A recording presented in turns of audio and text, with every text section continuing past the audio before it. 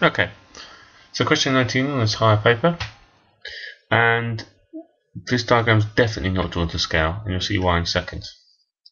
Well, firstly, let's add in a couple of lines here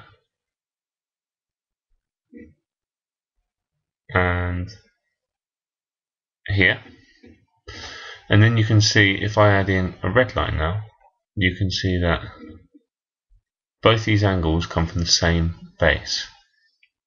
So you can see this is the chord here, and this angle is therefore equal to this angle.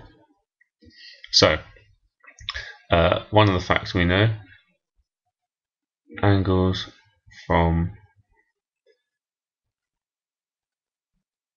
the same base are equal.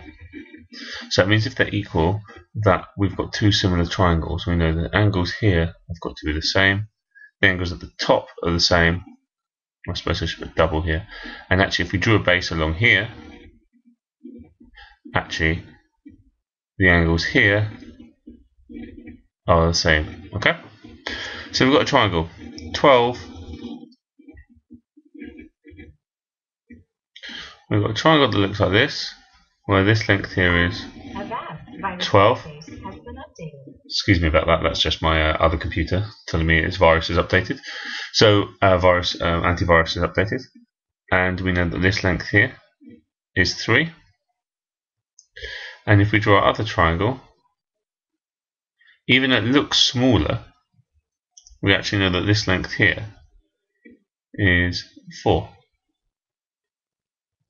So to get from one to the other, to go this way, you got to times 4 over 3, and to go this way, I've got to times 3 over 4. So that tells me I've got to times 12 by 4 over 3, because I want to get this side here. I want to get from B to P, this bit here, so it's this bit here. So all I've got to do is my angle 12 times 4 over 3. Well, that's just 12 divided by 3, which is 4 times by 4 is 16, or the other way around, 12 times 4 is 48, divided by 3 is 16. So the length of BP is 16 centimeters.